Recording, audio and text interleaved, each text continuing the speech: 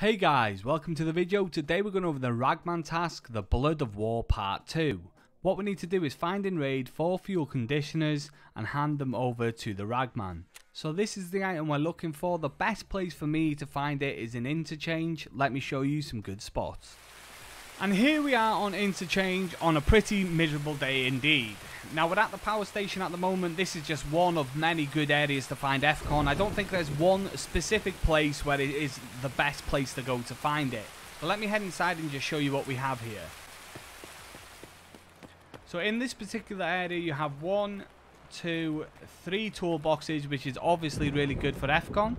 But also you want to look out for these generators. Sometimes they're turned on inside, but quite often next to them, just sitting down, you'll see an FCON. So keep your eyes open for these. Another location where you can find them as well is in JAGER stashes. Nothing on this occasion, and you can also find them in duffel bags. So those are basically all the places where you're going to get your hands on FCON, and Interchange is a great place to come because it has a lot of that stuff.